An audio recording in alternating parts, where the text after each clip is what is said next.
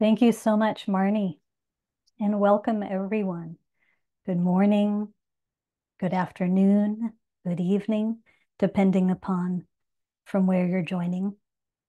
And I'm joining you from the mountains of Western North Carolina, Cherokee land, East Coast time, currently wet, vibrant, green, mysterious mountains.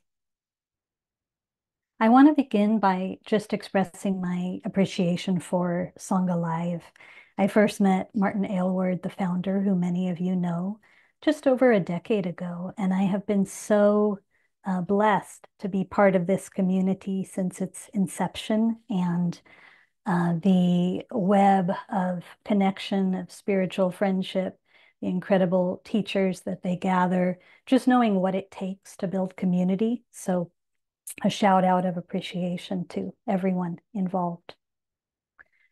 And as we get started today, let's just pause together before moving into meditation to acknowledge the necessity, the gift, the importance of taking time to presence this particular topic.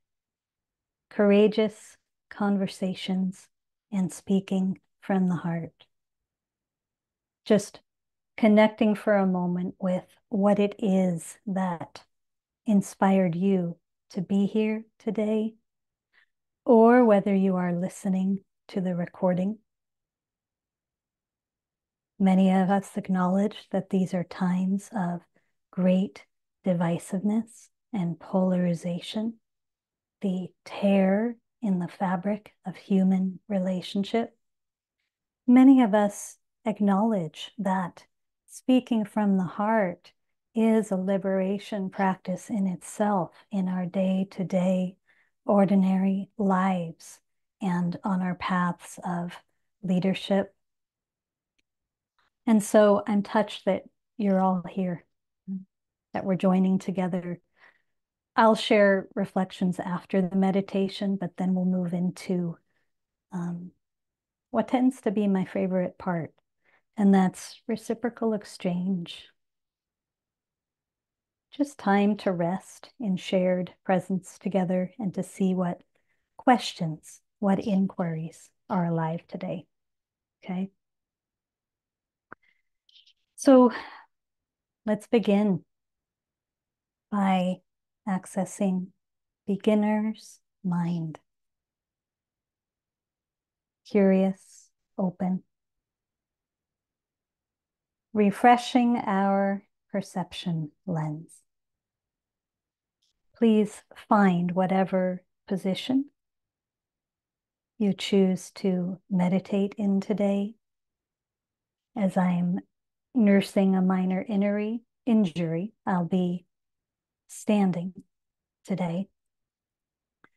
If you're choosing a seated position, please allow yourself to find a posture guided by the body that feels settled, grounded,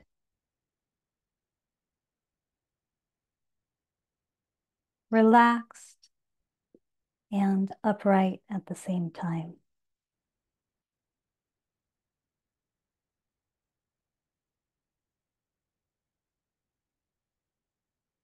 I invite you to either close your eyes or rest your eyes in a soft gaze.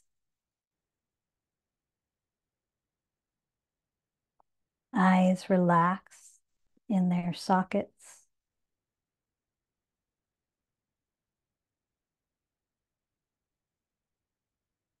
Receptive.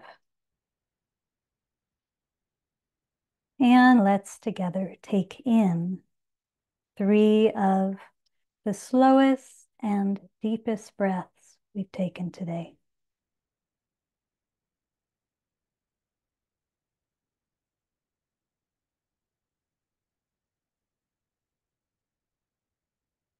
Simply inviting your breath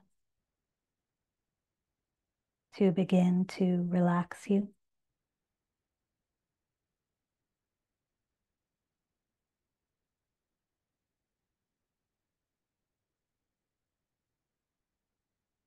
Feeling the massage of breath from within.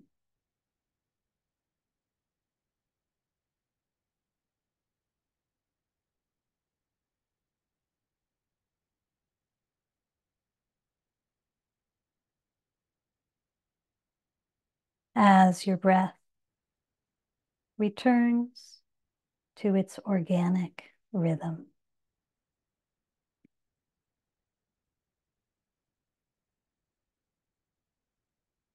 Don't be the breather, simply allow your breath to breathe you.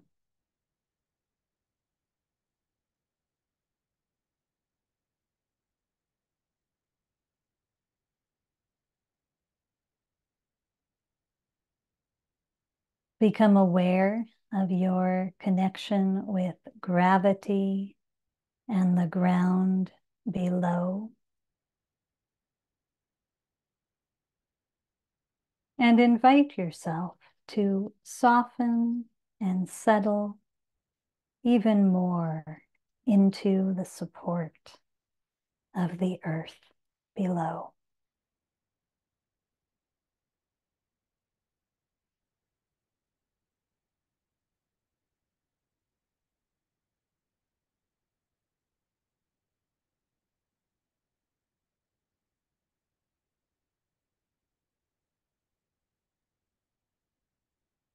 And as we move into deep listening within and out, deep listening as the foundation for speaking from the heart, deep listening as the essence or foundation of meditation, listening to life as it unfolds moment by moment.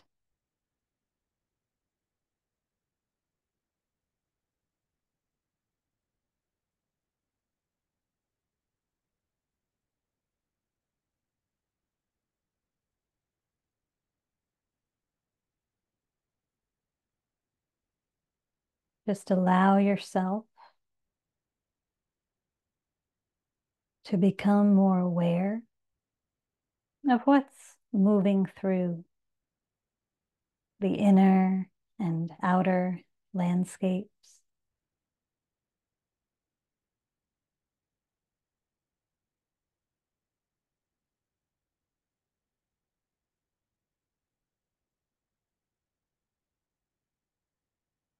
Anchored in body and breath.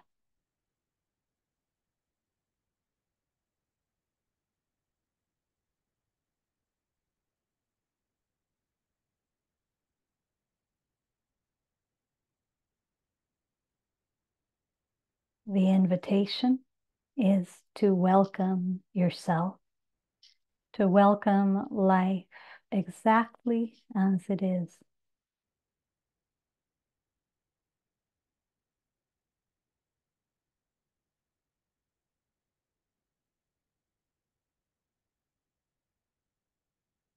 And to begin to let go of everything that is not original to this moment.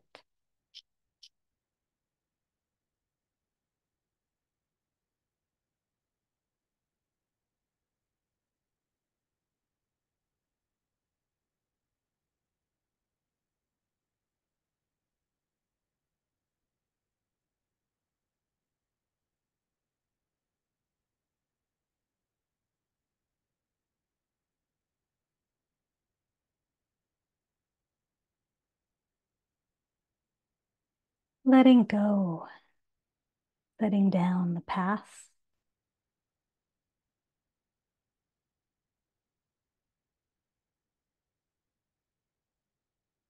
setting down the future.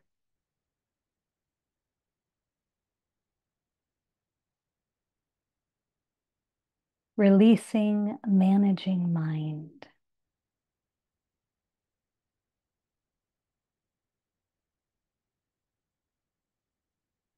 preoccupation,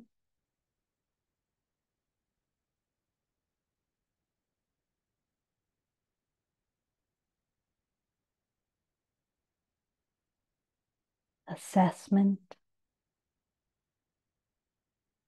simply inviting ourselves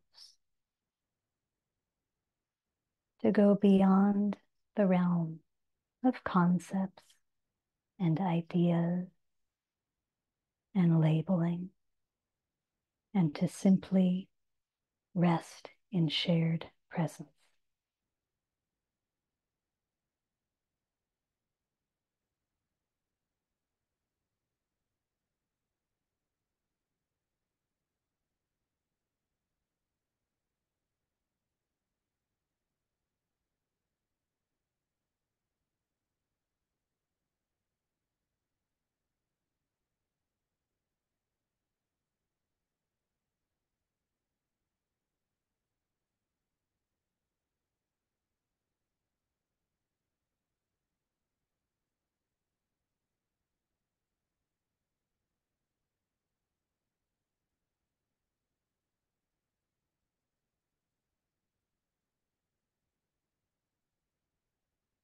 Nothing to do, friends, nothing to make happen, nowhere to get to, and nothing to strive for.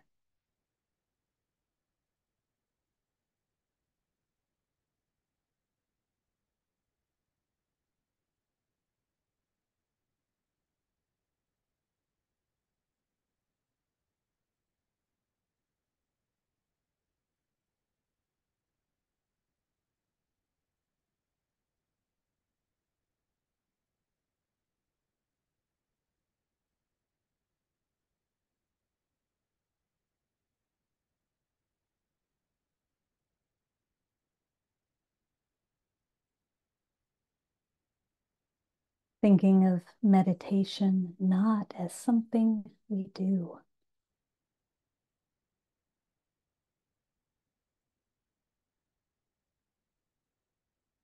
but as a natural remembering of who and what we already are.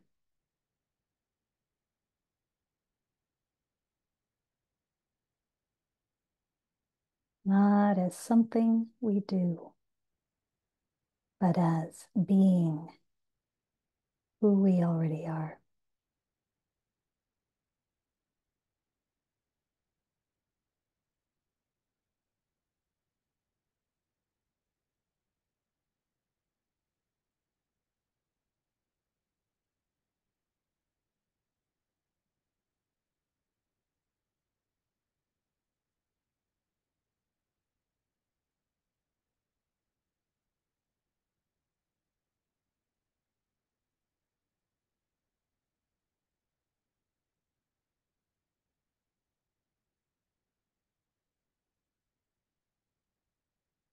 So just notice what is here for you in the mirror of stillness today.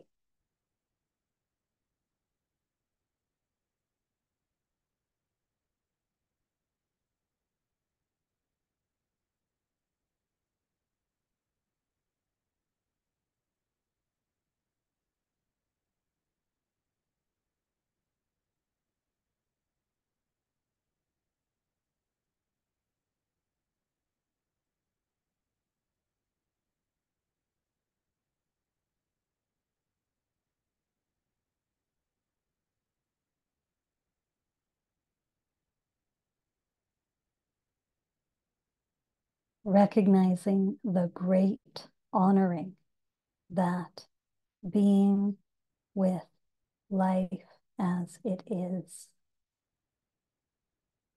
expresses.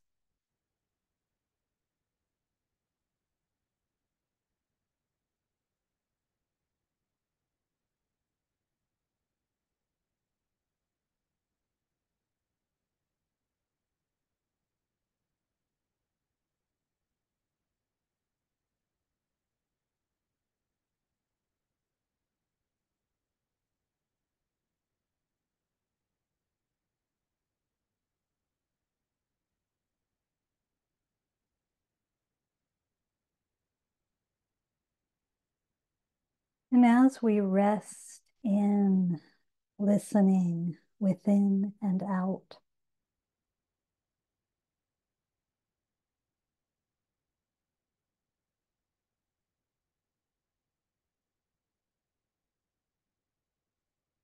please be aware of all that is arising,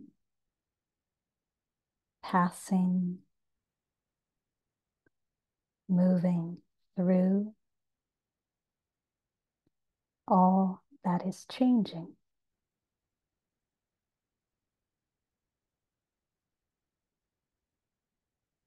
And allow yourself to equally be aware of that which is not changing.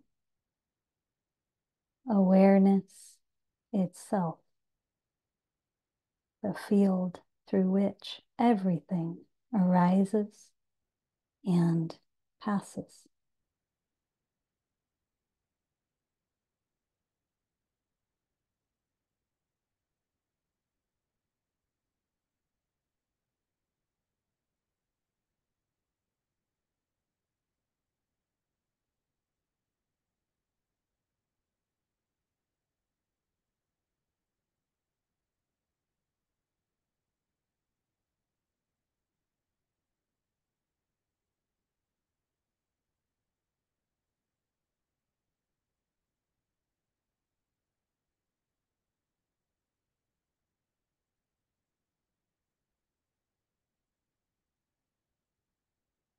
If you notice efforting,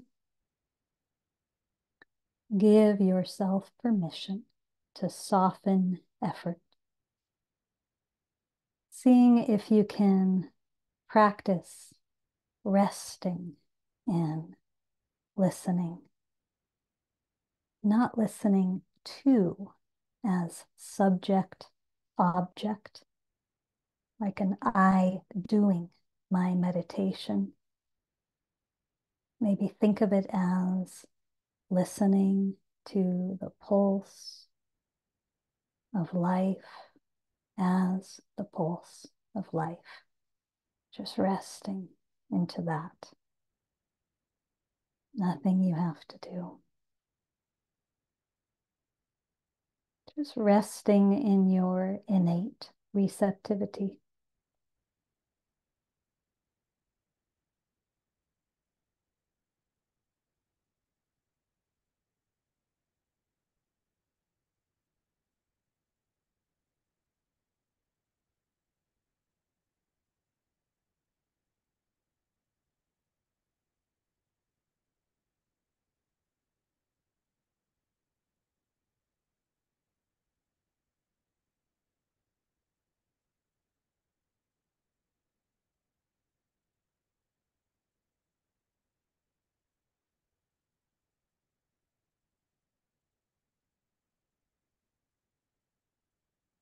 While the mind of separation is loud and lives in shallow waters, whole mind is quiet and lives in deep waters. It hears the sound of our heart beating, the space between our thoughts, the rhythmic pulse of embodiment.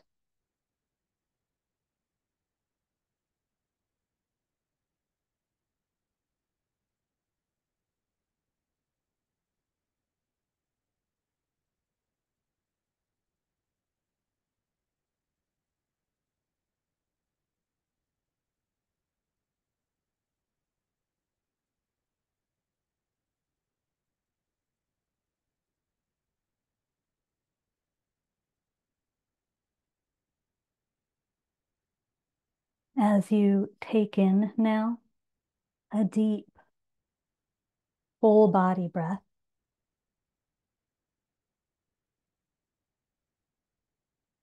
I'd like to share a quote by Howard Thurman, that I feel is so foundational to our topic today. And so just allow yourself to receive these words and notice how they land within you. There is something in every one of you that waits and listens for the sound of the genuine in yourself.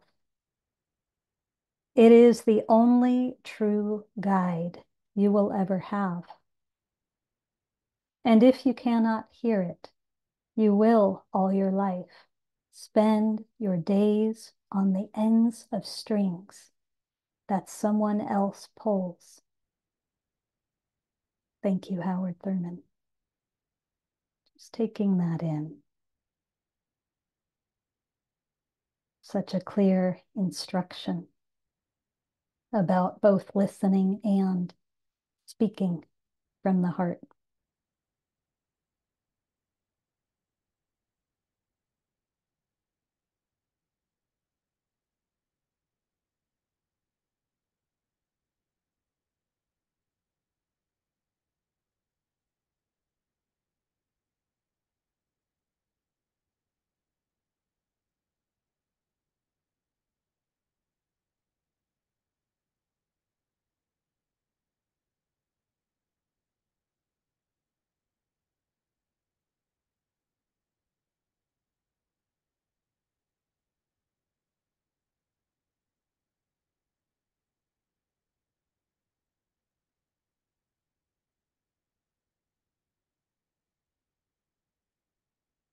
Friends, let's take in together one more conscious breath. Inhaling deeply and letting go.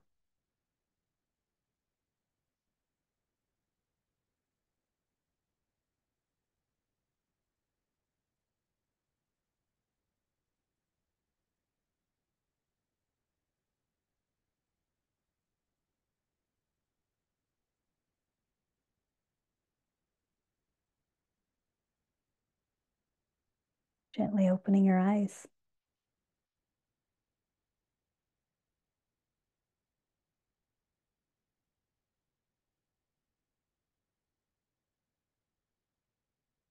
And the invitation now is to continue to rest in listening as meditation together and to take our seats, a Zen instruction that points physically and metaphorically to how we choose to show up in each moment, to show up aligned with ourselves, present, resting in the support of the earth below.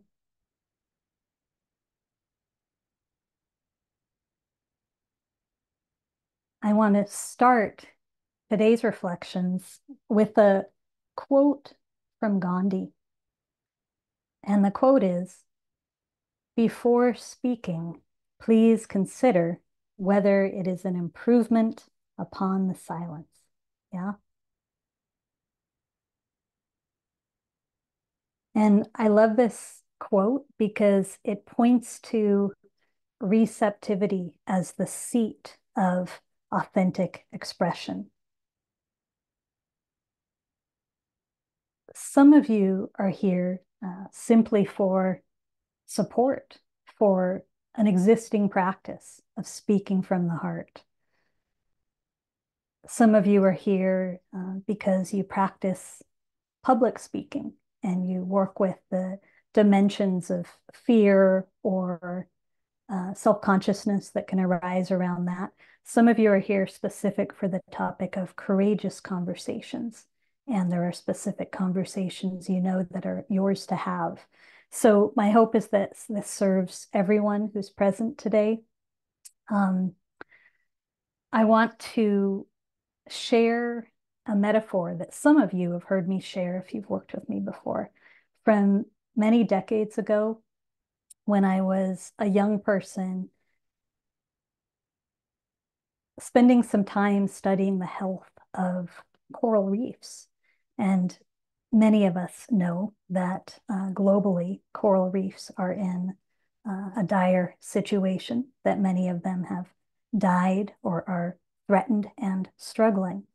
And one of the things that happens to threaten the wellness of a coral reef, which is a living organism that can extend for over 100,000 miles, okay, and maintains its communication, its balance, its protection, its systems through subtle vibration. When a loud, noisy motorboat comes to the surface of the waters, that's one of the things that can disrupt the capacity for the reef to hear and recognize its own subtle vibration. And I remember recognizing as a young person that this is a great metaphor, and it was back then, for how my own mind of separation seemed to operate.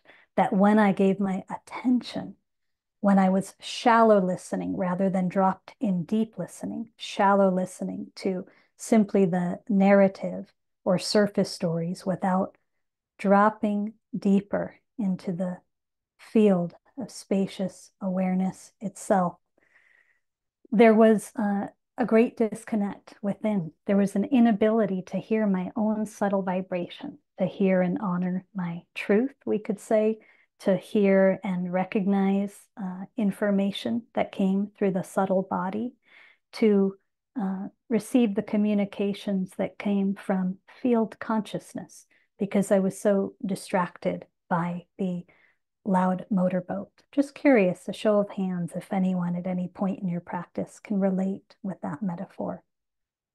Yeah, yeah. So deep listening as the essence of speaking from the heart. There's a beautiful quote by Adrienne Marie Brown where she says, I love the idea of shifting from mile-wide, inch-deep movements to inch-wide, mile-deep movements that schism the existing paradigm. And this really points to the power of relational presence and the recognition of how we show up to the relational field as uh, an opportunity for both healing, personal and collective, an opportunity for transformation, an opportunity for liberation, for expressing from who and what we actually are. Also, a quote by Cornel West, who says, justice is what love looks like in public. So much of what we're going to talk about today is about the how of dropping into presence and letting ourselves speak through love in the wide spectrum, the wide, limitless language that love can express in. Okay. And just to start very simply, I come from the Zen tradition. And I remember early on in my practice hearing about Suzuki Roshi, who brought Soto Zen to the United States and was founding teacher at Green Gulch Farm, where I trained early on in my practice, that he would, when speaking to a large group of silent meditators, say, express yourself fully. Express yourself fully, while people were resting in zazen, in silent presence. And I find this so significant because it reminds us that not all expression has to come through voice, through words, that simply by dropping into shared presence, we remember ourselves as, we recognize ourselves as the true expression of interbeing. And you all know that when it comes to listening to another, listening to yourself, really the most important element is resting in the pause, listening to the invisible aspects of communication, both internally and with others. And this is how we find our authentic voice, in my experience. This is a moment in time in the dominant paradigm where I feel that expressiveness is sort of overly valued, like the yang is valued over the yin instead of the both and. So for every conversation we find ourselves in, an expectation that we need to have a solid opinion, or more and more people communicating through forms like social media and Facebook, and from my witnessing, a kind of needing to express without dropping equally into receptivity. So, one of the teachings I love through Dharma practice is that innate balance, but of the yin and the yang, the receptive and the expressive, that they go hand in hand. That is through our embodiment of deep listening that we receive the guidance of our inner compass, the words that are an expression of responsive presence, direct response to each moment. Okay. Eihei Dogen, 12th century founder of Soto Zen, says in the Song of the Precious Mirror Samadhi, light and darkness are a pair, like the foot before and the foot behind in walking. Each thing has its own intrinsic value and is related to everything else in function and position. So I hear this so deeply speaking to the balance of the yin and the yang, expression, voice, and listening. Yeah. So just notice how my words are touching you. Okay.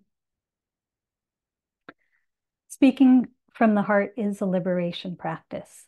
Many of us get caught in the idea of separate self, subject object perception.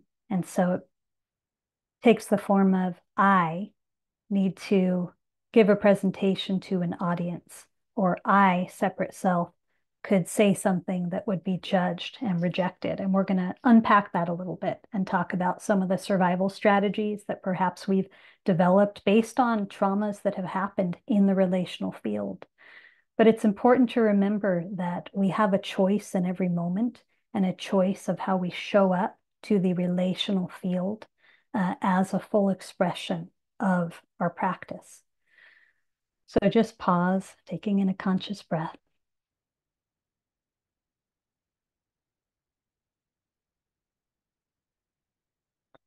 I want to reread the quote by Howard Thurman for a moment.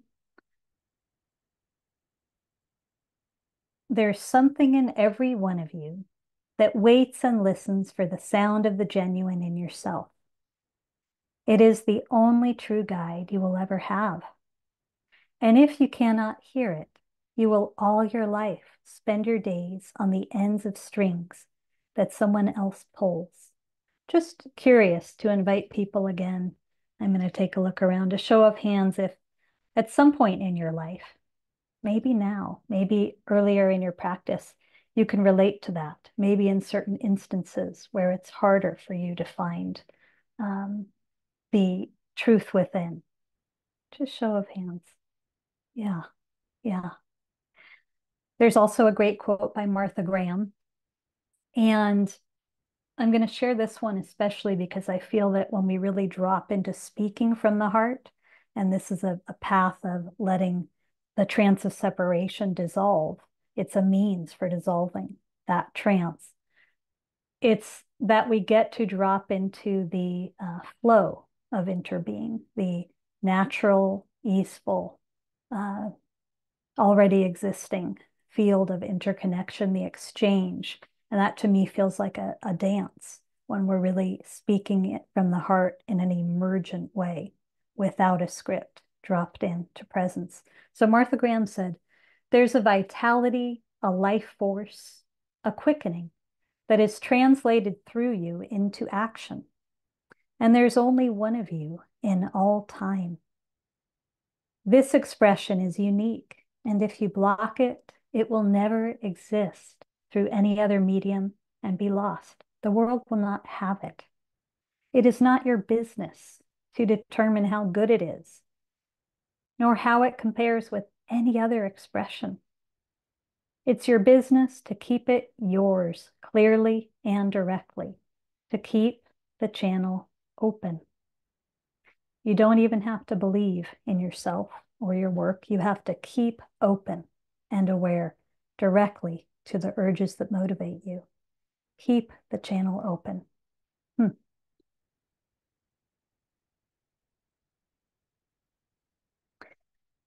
So let's move into some basics. And I'm going to speak in very practical language today.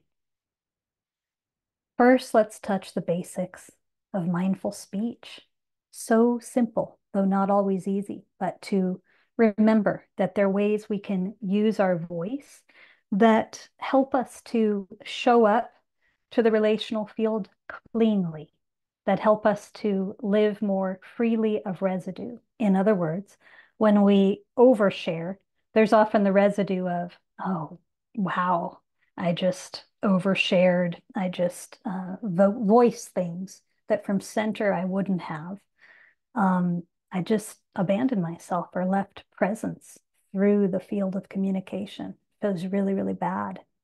And on the other side of things, there might be the residue of leaving a meeting or a conversation, feeling that you underexpressed. You didn't say what was yours to say. Maybe you got talked out of it by the conditioned mind. And again, there's residue.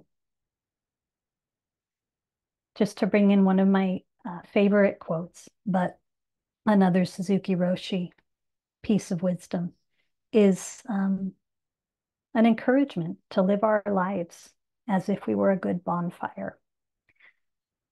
Living our lives as if we were a good bonfire, leaving no trace of ourself. So when we enter a conversation and we allow there to be the residue of oversharing, of missharing, of using our words to cause harm, or of undersharing, of dishonoring this being, there is something left. Yeah. So very simple questions we want to ask ourselves. And the first is, does something need to be expressed? Is there something that needs to be expressed? And if so, because sometimes we find, no, this is something I still need to sit with. This is something I might need to sit a lot with. This is something I still haven't gotten at all clear enough in my own being to bring forth to the person or persons that it involves. Second, is this something that needs to be said by me? Sometimes it is. Clearly, it's for me to express. It's my responsibility, my loving responsibility to express this. Sometimes it's crystal clear. No, it's for someone else. The next inquiry is, does this need to be said right now? Yeah, does this need to be said right now? And again, we listen within to the inner compass, to our internal feedback system, which is the feedback system both of our subtle body awareness of this body mind, and we can say the feedback system for all of life on earth, for the shared field of communication. So it's a place of wisdom. And sometimes we recognize now's not the time. Yeah. So that some simple questions that point us to basic mindful communication. Along these lines, many of you know that you like to check in to see if you feel resourced enough to have a courageous conversation, resourced enough to present something that feels edgy or will stir discomfort or might take every ounce of courage you have within you. So checking in, am I resourced? And maybe perhaps, is the person I'm going to share this with resourced? Is this the time? So even in my own home, my husband and I have protective agreements about the morning. The morning is time for practice. It's time for our connection with the invisible, with the more than human world. I don't want to meet the human world without honoring fully my devotion to those realms. The evening is a time for rest. And so those aren't times when we would bring up certain topics. That midday, as long as neither of us is in the middle of work and we're both available and resourced, that's good time. Likewise, many of us have learned, but I'm going to state it out loud because it feels so important, that there are forms of communication, which are useful for courageous conversations, voice to voice, face to face, not so much texting, not so much, from my perspective, email. Take your own measure and know what your proper form of speaking from the heart is. But this is a place, just given the way our world is set up today, that I think we all could be much kinder with each other about and much clearer with one another about. The relational field is a mirror. It's a mirror for what needs to be healed. It's a mirror for where each of us stands in relation to self-acceptance. And it's also an opportunity, a portal, a place of invitation for healing. Okay. So just pause and notice how what I'm sharing is touching you or what it's stirring within you.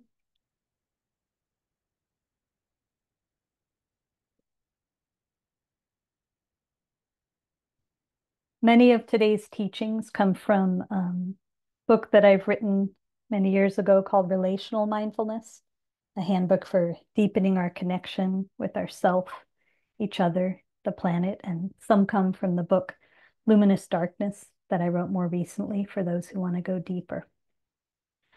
Let's take some time to just look at, in a very down-to-earth way, what comes up for us in the relational field around difficult conversations. Many of us have received judgment, rejection, have been treated harshly at some point in the past for how we've used our voice. The relational field and its identification with the separate self within the dominant paradigm can be brutal. And so, we've all used our voices in ways that have led us to feel embarrassed or judged or rejected or not seen. It's important to acknowledge this because through wisdom, we created survival strategies that then inform how we speak or how we're willing to speak going forth. And let's just pause and note that this is not just personally, this is collectively, this is historically.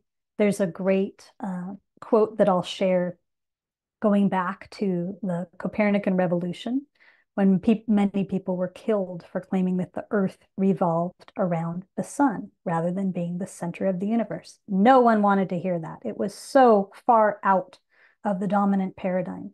So Giordano Bruno was burned at the stake for stating this. And his statement at the time before death was, "I await your sentence with less fear than you pass it.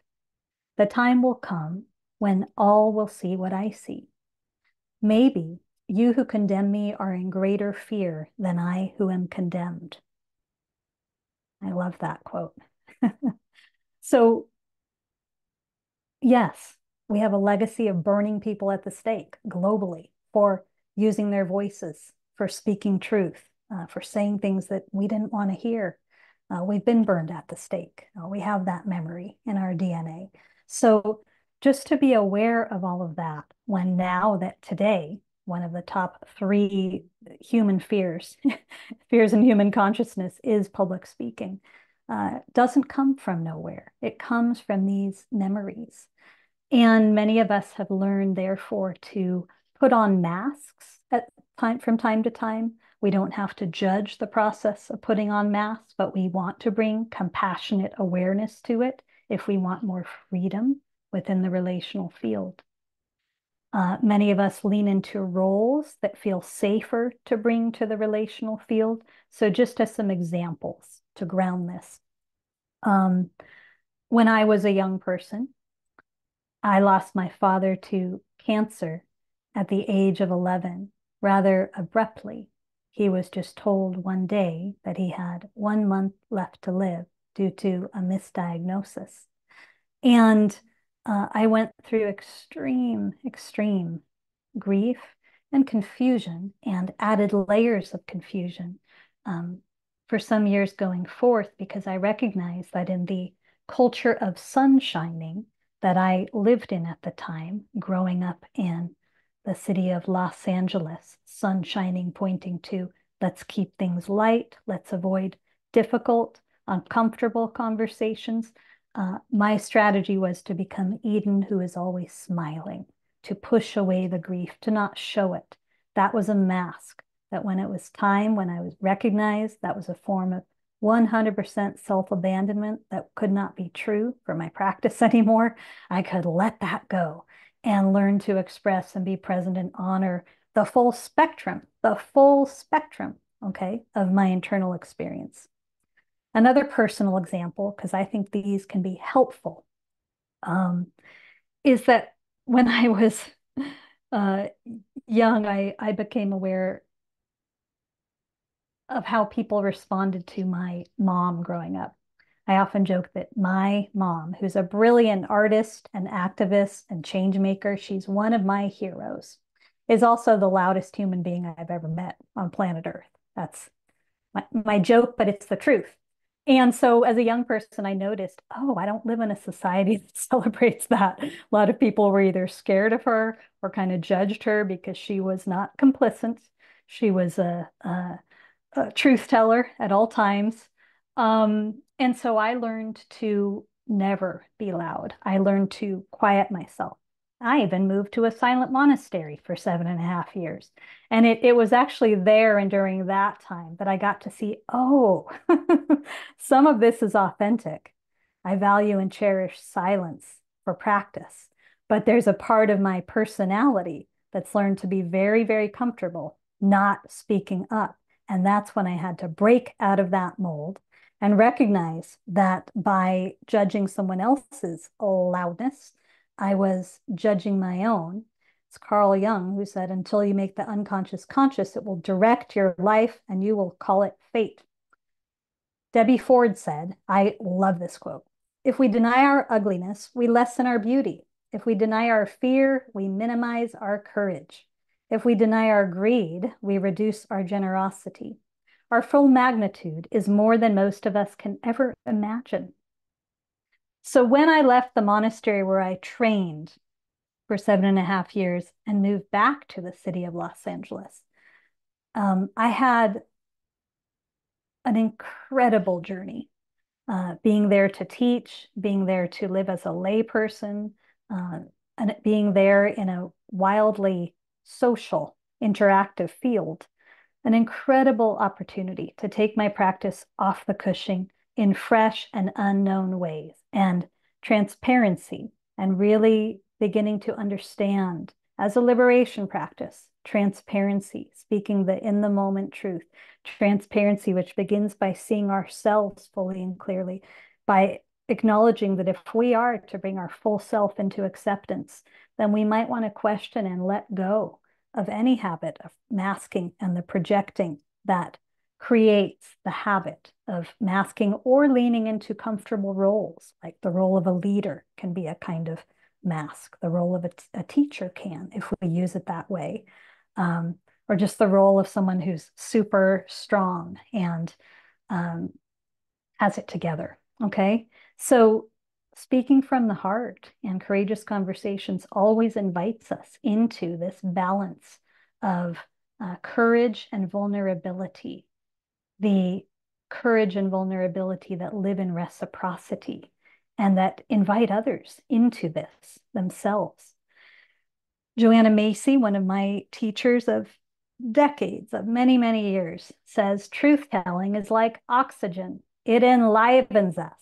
Without it, we grow confused and numb. It's also a homecoming, bringing us back to powerful connection and basic authority.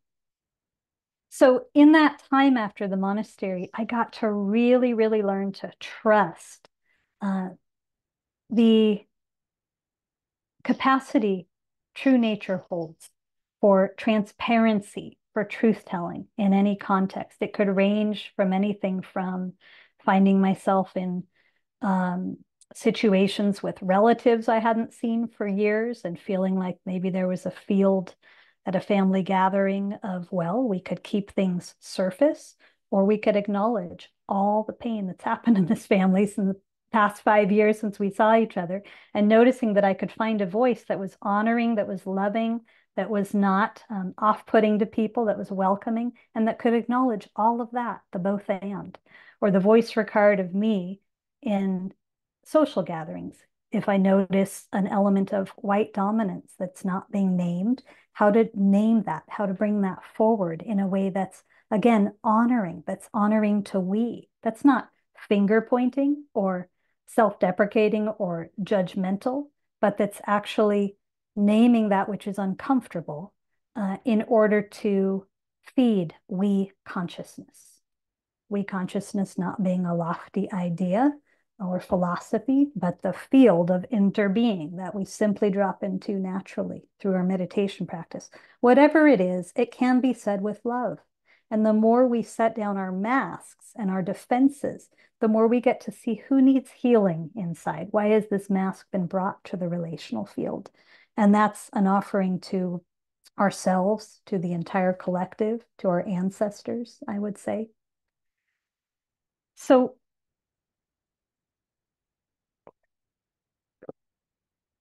I want to offer some practical encouragements. And I would also say, if any of you don't so much want to take notes right now, so you can just be here resting in full presence, you're welcome to send my assistant an email this week. We're happy to share a handout, okay? Just give us a little time. We're a small organization with a lot on our Dharma plate. So the first encouragement, a way that I often frame it for my Sangha is that the relational field becomes a field for bridge building. We could say bridge building across the abyss or illusion of separation. So we show up to a conversation, a group situation, whatever it is, and we get to see arise in this mirror of relating. Projections that we hold, assumptions of based in I versus you or different and other. We get to see the assessing mind, putting things higher, lower, the binary perception that occurs.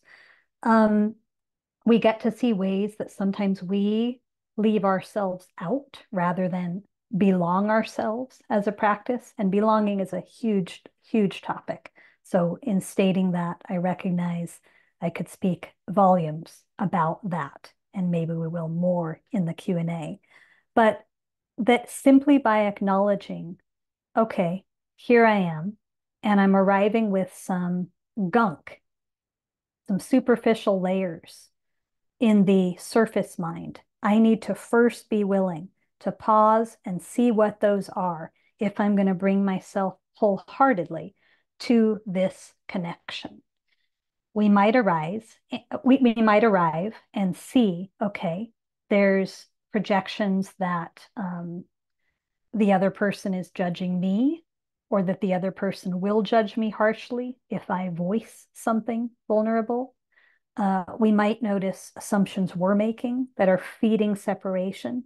But I feel that our first and primary job is to really be aware through our meditation of what is arising right now and how am I relating to it. That's a continual Dharma inquiry, and what that asks us to see and let go in the relational field. So just as an example, when a gift in my life was that the reason I left the monastery where I trained was because I got Lyme from a tick bite and was navigated extreme ups and downs of illness for about 10 years before I knew what it actually was. But what was beautiful about that is at the same time that I was growing in my leadership position, in my leadership capacity, being asked by my teacher to teach so many places, I was experiencing extremely uncomfortable states within myself. I was feeling incredibly weak. I was feeling not so confident about no longer being the energetic Eden I had known from the past. I was feeling vulnerable about having a mysterious illness, all of that. And the beauty of someone who held me in fierce compassion, saying, "You're still completely adequate to do this. That's why I'm asking you to." So I would get up to teach. And I remember the first time that I arrived to share with a group of people from the depths of my heart, from the heart of my being. But I needed to first state out loud, "I'm really grateful to be here with all of you. And I'm also feeling incredibly physically fragile this evening, really exhausted. And it feels important to name that both and, so I can be fully here with you and not in any form of pretense or concern." Just naming transparently what is at the surface level that needs to be named is a really important practice. And many of you know this. Another important practical theme is to always, always take our seats before entering important conversations. What does it mean? We each have a different pathway to grounding, to centering, to embodying presence. We take our seats before, during, and after conscious relating. As my dance teachers say, drop your anchors. That's a great phrase for this. And right now, people can practice. Like, what does it mean for you to drop your anchors? From where in your body mind do they drop? What does it feel for you to take your seat? And to know how to continually come back to that in the relational field. The third encouragement is to lean into discomfort or awkwardness or whatever it is. But we learn that with curiosity as our guide, there is nothing to fear. And if we lean into the discomfort and again, name it, be willing to see it from the heart, then we can, in a sense, normalize it. And then we can also see who in us desperately needs our compassion through this situation. Where is acceptance? Where is compassion needed? Or where am I projecting? And can I drop that projection? We'll go a few more minutes and then we'll open it up to questions and reflections. Who's here is a very basic inquiry that I always encourage people to bring to the relational field. It begins as a personal inquiry. Who's here right now? Maybe we notice just pure presence. Maybe we notice someone who has an ego agenda is showing up to the relational field or to this conversation. I want to be right and have the other person be wrong. Just curious, friends, show of hands if you've ever done that. Okay. I want to be liked. I want to look good. I want to seek approval. I want to not get rejected. Whatever it is, we have to be aware of those agendas in order for us to drop into and listen for our heart's agenda, something deeper. All we have to do is be aware, okay, of who's here. And likewise, it's useful to just sense, not as an analysis. I'm not asking people to get heady at any step in the game in this, but I'm just saying to inquire, who's here externally? Who am I talking to? And by that, you might just get a sense of times that you're talking to, for instance, your partner as a centered, mature presence, or a time when something has just triggered them into their 5-year-old self or a reactive teenager. It's helpful to get a sense of who am I talking to so that you can meet the field honestly and appropriately. Okay.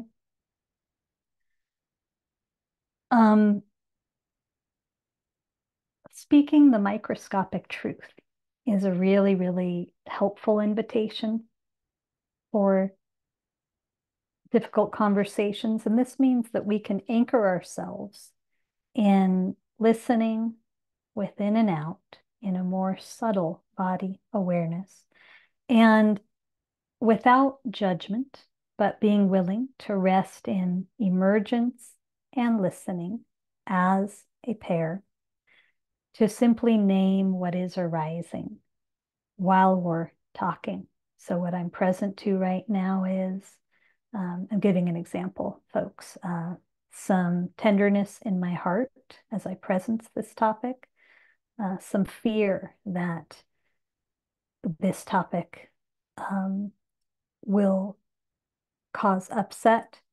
I'm present to a sensation of heat in the back of my neck, just to name without judgment the microscopic truth allows us to stay out of our heads and to meet the moment with honesty and with compassionate neutrality. There's just a few more I want to share. It's a really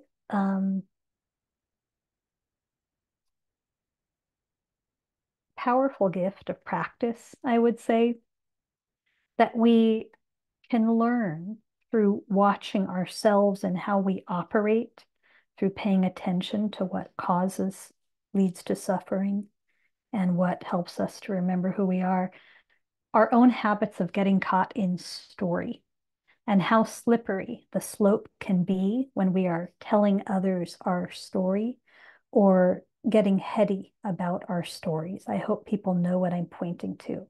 The invitation I want to offer is that we can, at all times actually, learn to speak more on the level of process than content. And we can find more freedom through that. Through process focus, we can share. I'm aware that when I receive difficult feedback, my jaw tenses, my belly becomes contracted, and I begin rejecting myself. That's an example of sharing process. Content would be like, so last week I was talking to so and so, and they said this to me, and it reminded me what someone else said to me 5 years ago, and that reminded me of what my mom said to me when I was 8. I'm not going to continue, but we can go off into story in a way that can both unground us when taking our seats is our first and foremost consideration. And it can also take us away rather than towards the wound or the difficulty that is ours to practice with, to heal. There's such an emphasis on getting up, up, and away from our difficulties, from our bodies, from discomfort. The point of practice is to come home, down, down, and into experience as it is, in order to remember who and what we actually are. I would like to share a quote from Luminous Darkness to bring these reflections to a close and then open it up so I can connect with all of you. And some of what I'm sharing today comes from a 6-month training that I offer called The Heart of Listening. And I talk a lot about what it's meant in my life, certainly post-monastic, coming into the world with the commitment of living and teaching in the world without being of the world. That means without abiding by the collective conditioning that was not true to my heart, being aware of the intersubjective nature of conditioning, which means the fish does not always see the water in which it swims. If our neighbors, our society is sharing ideas about how we're supposed to be socially, what contracts we're supposed to have with one another in terms of keeping things surface or not, or in terms of behaving certain ways. This Dharma is a path of reclaiming the authority of the heart, the shared heart. So we need to set aside the conditioned manuals we've been given. So just to take in this for a moment. This is in a section of the book called From Humiliation to Humility. And I'm talking about that when we're willing to go beyond me versus you, we can experience and facilitate shared consciousness. Facilitate means to make easier, okay? We're all called to lead on behalf of what we love and the future we wish to create. This is true whether we're in professional leadership positions or are parents, educators, activists, artists, or members of the human family hoping to leave the world a better place. The more we move beyond binary perception, the easier we can embrace the paradigm of leading with our whole selves. We can learn to lead in the dark and be led by the dark. Research has shown that fear of public speaking is one of the top 3 human fears. Through the framework of conditional love, a framework in which we often feel judged, we've all experienced moments in which we felt embarrassed or feared that we would appear stupid in front of a group. The dominant paradigm teaches that leaders are not meant to experience doubt, fear, fragility, or make mistakes. A leader needs to present their best self all the time, correct? Leaders are in essence meant to transcend humanness, and this is a faulty proposition. We must also contend with the long legacy of spiritual teachers and wisdom keepers sitting on a pedestal, imparting wisdom in a way that can feed this concept of perfection versus failure, okay? And then people who might be called to step into leadership roles or just use their voice more openly in service in their community don't do so out of fear of humiliation that model perpetuates, okay? So the idea is that success is that there's no room for uncertainty, doubt, a wrong term, or even an honest mistake. The idea is that success, similar to enlightenment, is to attain a perfect state. You're either 100% successful as a leader or must be considered deficient and a failure. Collective conditioning has taught us that if the force carrying you forward into the unknown is not based upon supreme confidence, then you ought not to move. But in reality, we all fail sometimes, and we all fail at meeting often artificial or unrealistic standards. We all disappoint at times, both ourselves and others. It's a subversive act in today's world to accept ourselves as we already are, to show up and share as we already are, okay?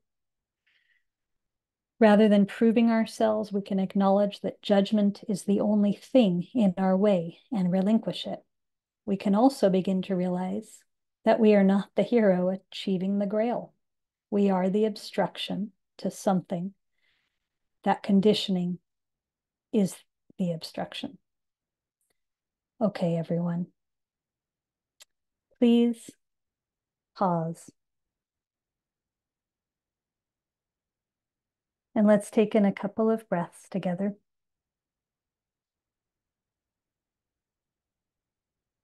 And I would like to invite any of you who want to bring your voice in to do so. I'd love to engage with you live. And there's also a place where you can write in a question.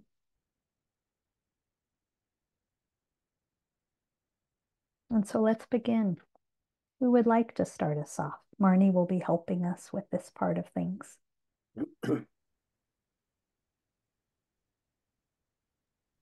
Charles has his hand up, so let me Charles Welcome, in. Charles. Yeah. Good morning. 2 quick things. First, can you just give me the ending of the Carl Jung quote about the unconscious and the conscious, bringing it up? I don't remember that. If you give me a moment. Yeah, okay. But I'll ask the question I have as well. Why don't you do that? Yeah. Okay. You said that it is important to pay attention to process before substance, if I understood you correctly. And in my mind, it's sort of the other way around. You look at whether it's the substance is worth actually bringing up, and then you decide, how am I going to do it? Thank you. Am I correct? Yeah. Charles, if it's okay, can I clarify a little bit? Yeah. You're making an important point. And first, I want to share that quote with you. Until you make the unconscious conscious, it will direct your life and you will call it fate. Okay. Oh. And then I would suggest, with the way you just worded that, that it's a both and. In other words, very helpful to reflect, is this issue, that's what I hear you pointing to, important enough, big enough for me to presence with another person? In other words, some things are things that are ours to work out internally or to work with internally before we bring them to another. So I would say, yes, I agree with you. But what I'm talking about is a little bit different. I'm talking about that when we're sharing something, we have the choice to share on the level more of content. This is what happened, or process, which is our Dharma inquiry. Our Dharma inquiry is what's happening right now and how am I relating to it? So, for instance, when I trained as a monastic in the silent monastery, twice a week we came together to share process in group. We wouldn't share from the place of, so and so said this, and that happened to me, and then that happened from there. And we shared what I'm looking at based on the happenings this week is how, when someone gives me a certain look, my conditioning interprets it as rejection and how that manifests inside. So that's just an example. It doesn't mean we never bring in content, but what I'm pointing to is, as a facilitator and a practitioner, I've witnessed how easy it can be for people to get lost in the content or over-identify with story through the content or identify with the victim through content instead of getting to the heart of the matter. The heart is in process. What is happening now and how am I relating to it? That's where we have choice as practitioners. Does that give some clarity? Well, to a certain degree, what I'm hearing, and if I'm understanding it correctly, is that we need to understand ourselves before we can expect to speak accurately or appropriately to what is being said to us. That's a very good reflection. Yes. And so, as I shared, and as we all know through experience, the relational field provides a mirror for us to see what arises in here that has been accepted, that has been left out of acceptance and wholeness, that still remains in the domain of reactivity, that stirs something from the past that needs compassion. So we do need to be taking responsibility for what is ours. Yes. Okay. Thank you for that. Mm-hmm. Yeah. Yeah. Thank you. Thank you. Who else? What's feeling alive for people in this?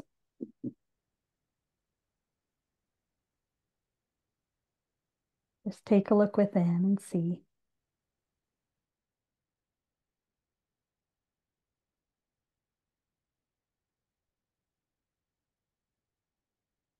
And if you're someone who's aware of a courageous conversation that you need to have with someone soon, kind of aware of what's coming up around that,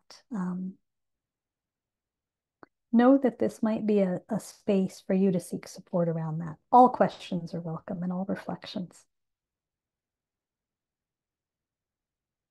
So just taking a look within.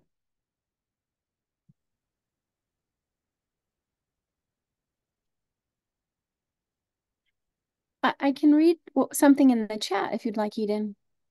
Thank you, Marnie. That would be welcome. Maria and says, I'm a bit confused. Can you elaborate? How taking our seat is dropping our anchor when taking our seats in itself is supposed to be anchoring. Yes. There might have been, Maria, just confusion of language there.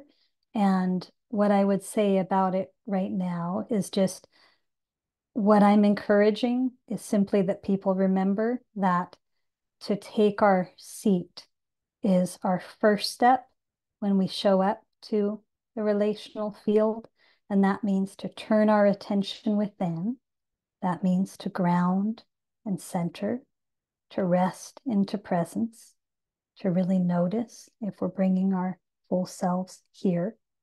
I also, Maria, use the metaphor of dropping our anchor, because sometimes when people show up to that invitation, now I'm going to take my seat, they find that their attention is really elsewhere. They find that they've gone up, up, and away out of the body, or that they're preoccupied with things that they're projecting onto that engagement. And so I used another metaphor there. Maria, I mixed metaphors, and that metaphor was drop your anchor, just as a way somatically of remembering to come down into our bodies, to give our bodies more fully to the earth below. It's a very similar invitation, but each of us responds differently to language. And I've noticed that some people respond to one and some to the other. We have to each find what invitations truly resonate the most with us. Okay. Yeah. Thank you for asking for clarification. And yeah. Marita has her hand up. Marita, do you want to join? Hi. So I just found the microphone. I just have some comments from my life. When I was a young adult, in my young adult life, going out into the world, I often found myself, and still am, finding myself in a situation by the bus stop, on the train, anywhere. A person shared their life story with me during 5, 6 stops, and then they got off the train. I never came to the point where I could say thank you or anything, you know. And when I was younger, sometimes it really weighed on me very heavily. Nowadays, I just see it as a gift, a present. For some reason, people like to share their life story with me, wherever I am. That was just something that flew through my mind today. Beautiful. Beautiful. And might I ask you to pause for a moment and just inviting everyone to reflect on those experiences that are akin to the stranger sharing with you their life story, that are akin to ordinary moments of profound depth, intimacy, and connection weaving through our entire lives. Is there anything that comes up for you, Marika, about some of the qualities that you show up with, or even a quality that you show up with, that you sense makes the door open for that? Yeah. Now, when I was young, I wasn't aware at all, and sometimes I just felt overwhelmed. But nowadays, I realize that for some reason I have an open mind, and I don't mind. I don't mind, really. Beautiful. So just that open mind and open. Many of you listening are aware, or less so, that just by having a practice that's made you someone who is more of a receptive listener, who is more of a spacious presence, who energetically someone can simply sense as a little more safe than someone filling the field constantly with I. And so there are so many ways that having a practice, whether we're aware of it or not, makes us more, the phrase I'll use is responsive presences in the shared field. Thank you for that. Thank you. Thank you. Yeah. Yeah. I'm going to go to the chat and then we'll call on Jane after. That sounds great. Yeah. Just to kind of weave it through. Josephine asks, and there's 2 parts, so let me read both, and that I think will get the full question. Okay. Can you explain how the quote dark can help with the themes that you brought up today? I'm drawing on another talk that Eden gave to Sangha Live based on her book. How might the two themes relate or reinforce each other? Sure. I'm not entirely sure of which quote, but I'll share what's arising for me right now. And it's that when we're talking about the luminous darkness, and when we're letting ourselves redefine dark from the conventional higher, lower, good, bad, positive, negative kind of categorization we do, we really sense into through our practice. What is the luminous darkness?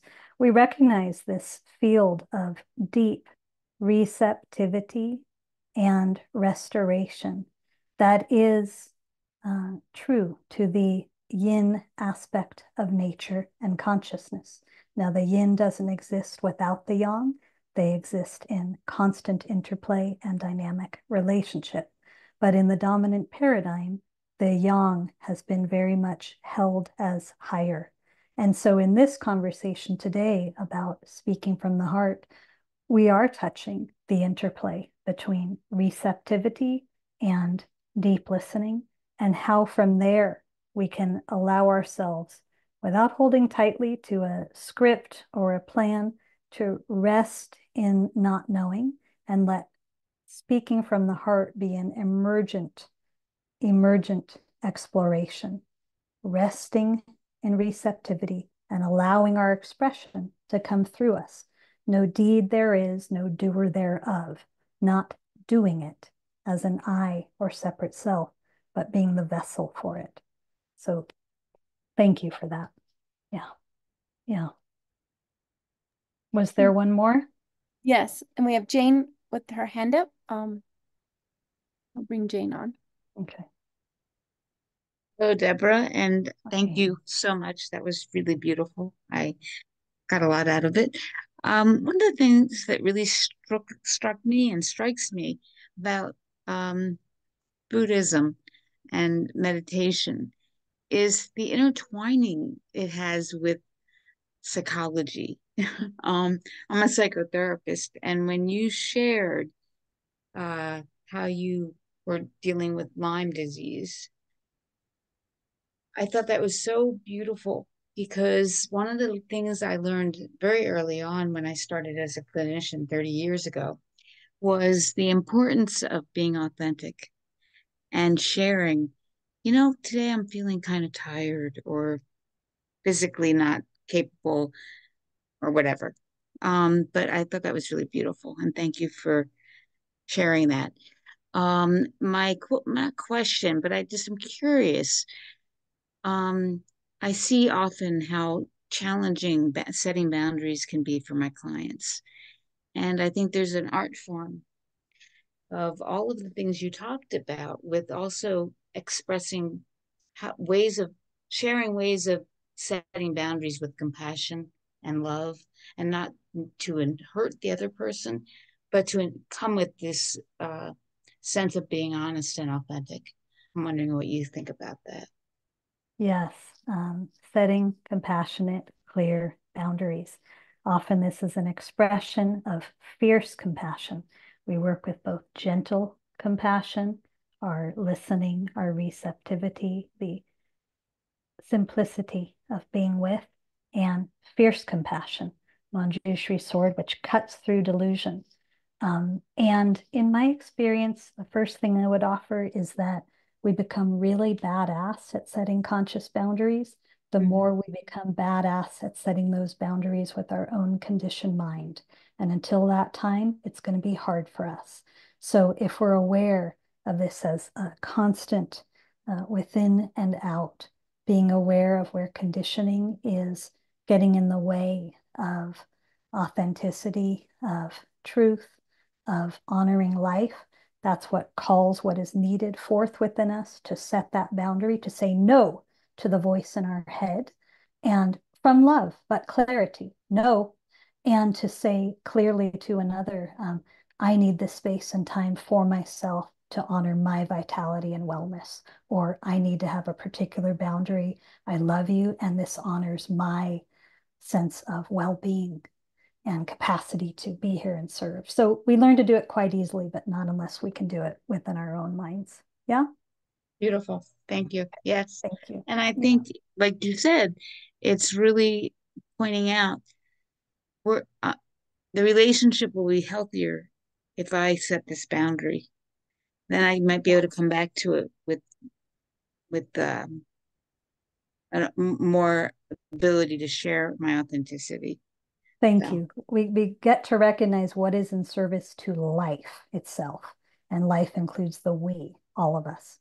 Yeah, yeah. I'm thank happy you. to go a little further, and then we'll need to bring it to a close whenever you gauge, Marnie, and I'll make a couple closing announcements at that time. I think that we've covered it. I'll look through the chat, Okay. but I've given your website and a link for Donna for you today. Well, I want to say a couple of things. Oftentimes when I teach a song alive, I allow more time for Q&A, and I found out today, with speaking from the heart, that there was a lot to say. So thank you for your listening today, and I'm always welcome if there are any burning questions that arise for people afterwards or things that need clarification, okay, to reach out to receive a communication. I want to thank everyone for being here. I just know from witnessing the communities I'm part of that we're all doing our best to navigate finding both more compassion and courage in the relational field, and that there is a great deal of polarization right now and divisiveness. So I want to express appreciation for all of you who are doing the work. And I want to thank Song Alive and also say something.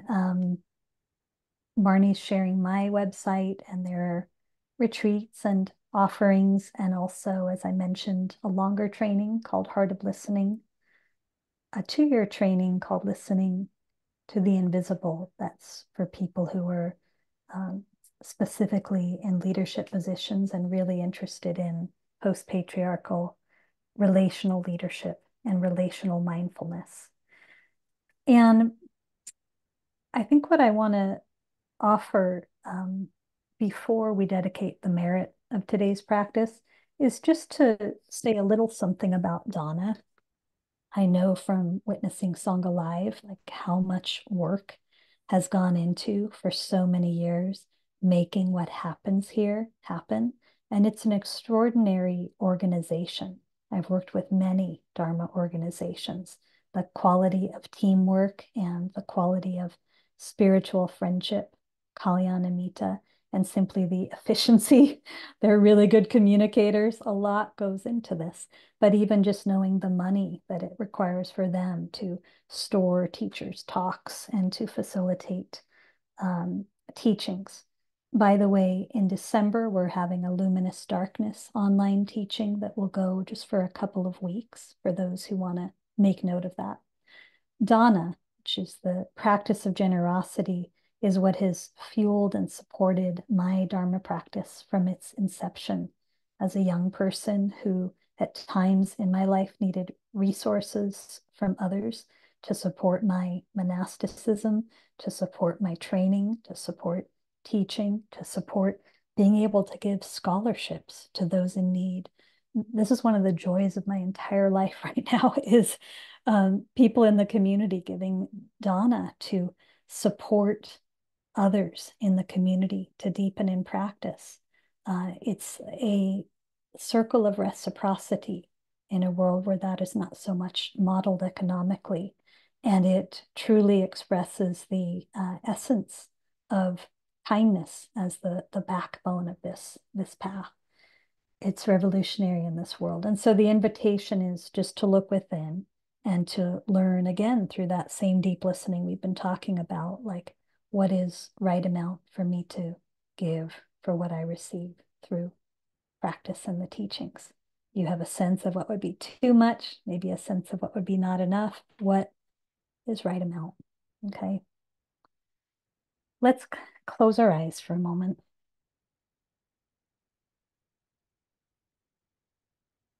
And just feel our appreciation for this community, for this time. How about appreciating yourself for showing up to this? Yeah, for valuing the realm of conscious communication. And I would like to dedicate the merit of our time together today, the quality of compassion and community and respect and courage within this field, to all beings across time and space, to all beings, visible and invisible, near and far, seen and unseen, recognizing that we practice on behalf of our collective, leaning into the support of our collective in this together. Thank you, everyone.